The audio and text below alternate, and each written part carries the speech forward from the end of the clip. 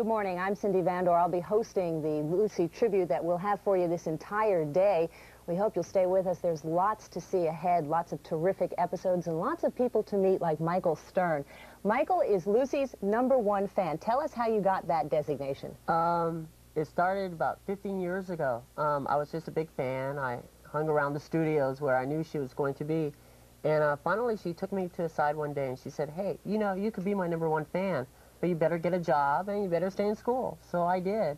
And she one day came to visit me. She came over the hill, and I was working in a linen department at a store, and she bought like $600 worth of merchandise from me. That's fabulous. Yeah. Michael has collected various memorabilia, including this license plate, which I'm sure many people would love to have. He's got it, #1 Lucy fan. Exactly. She was really known for her devotion to young people and for helping people out. Michael, show us some of the other memorabilia you Some collected. of the things, especially during the days of I Love Lucy, there were coloring books and comic books, and here's a coloring book that I was able to get.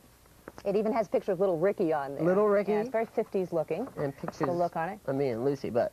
You know, speaking of coloring, I've got a quick question I'd like to ask you. Okay. It's possible that the old I Love Lucy episodes would be colorized. McHale's Navy is the first old vintage TV show that's going into colorization. If that works, there's talk about colorizing I Love Lucy. How do you think fans are going to react to that? She belongs in the black and white for I Love Lucy.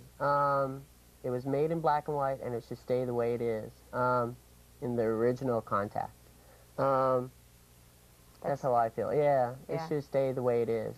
You say that you have, I want you to tell us very quickly about the times that you have spent watching I Love Lucy episodes with Lucy. How did she react to seeing herself? One year during the marathons they had, I was invited over to her house, and it was just Lucy and myself, and we watched about 8 hours of I Love Lucy. And she never really laughed at herself, but she would laugh at Vivian Vance and William Frawley and Desi. And she knew the lines. I mean, she knew what was happening. And if something was missing or cut a little bit, she knew it.